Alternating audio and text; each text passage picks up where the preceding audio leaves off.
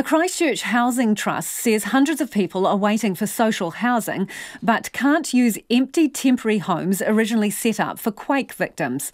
The Linwood Park homes were set up in 2011 for those waiting on earthquake repairs and are now half empty and available until 2021.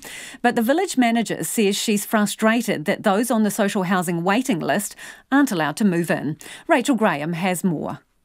The Linwood village was set up in 2011 when hundreds of people's earthquake-damaged homes were being rebuilt and they needed a short-term place to stay.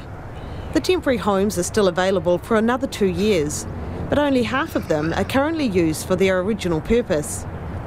The chief executive of the Otatahi Community Housing Trust, Kate Kearney, says it's frustrating that the law effectively stops those seeking social housing from using them. Ideally, my team would say, look, we want to put people permanently into ours rather than put them in temporary housing.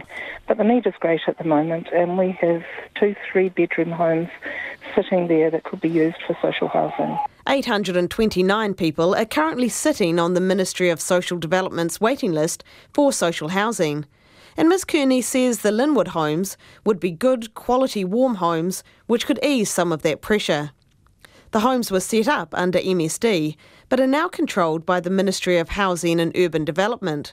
Ms Kearney says she's communicated with both ministries, but is none the wiser about how to bring about a change in use. The chair of the council's housing subcommittee, Glenn Livingston, says he supports the move and will push council to apply some pressure on the government. I think we need to look at all options given the growing waiting list for social housing and the fact that social housing is one step up from homelessness. So, fully supportive of the trust to get people in there, and I think we need to find a way to cut through some red tape here and just to get people in. Kate Kearney says she's also sought help from local MP Duncan Webb, but he won't commit his support.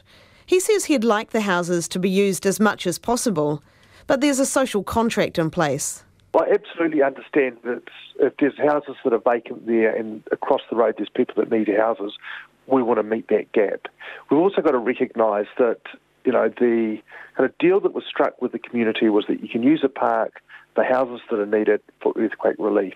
So I don't want to go kind of breaking that social contract either. Mr Webb says he wants to speak to the local community and hear their views first, but a law change might not be needed to solve the impasse. He says a new agreement between the Housing Trust and the Council might be a quicker way to get cold families into the warm but empty homes. In Christchurch for Checkpoint, Rachel Graham.